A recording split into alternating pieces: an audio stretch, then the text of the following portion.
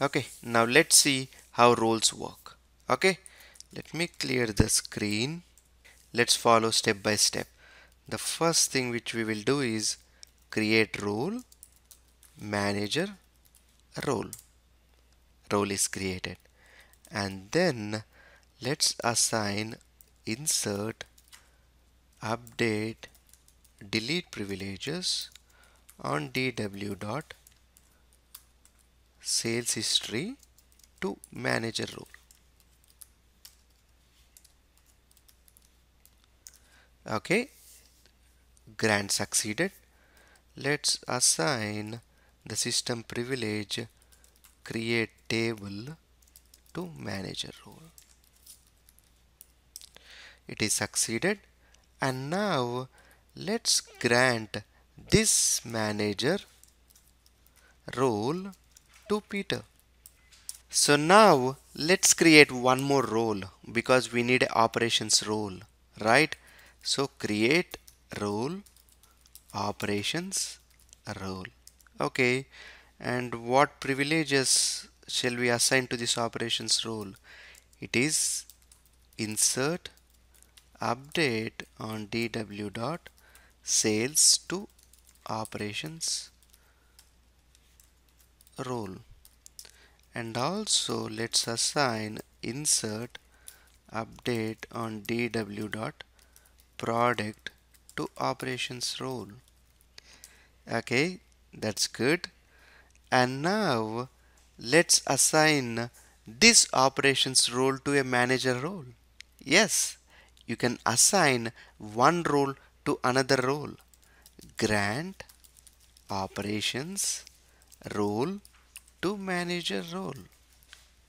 Okay, operations, I spelled it out wrong.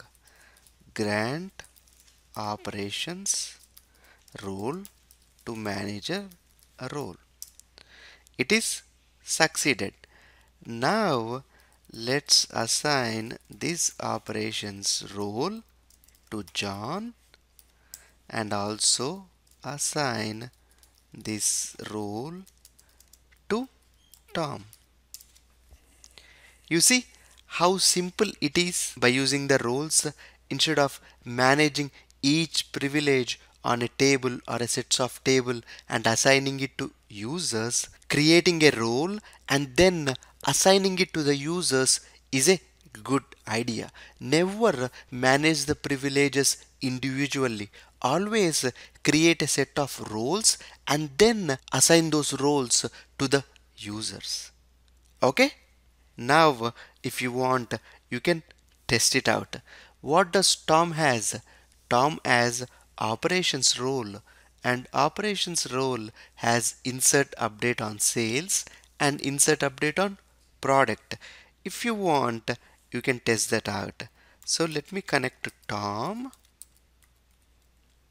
Okay, and then let's see if we can insert data into product.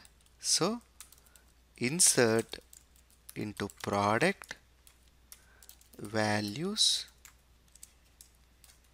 1. Okay, it says table or view does not exist. Why?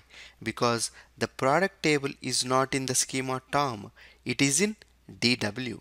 So we need to say insert into DW dot product values 1. You see, one row created. Like this, we need to manage the permissions for all the users. Okay?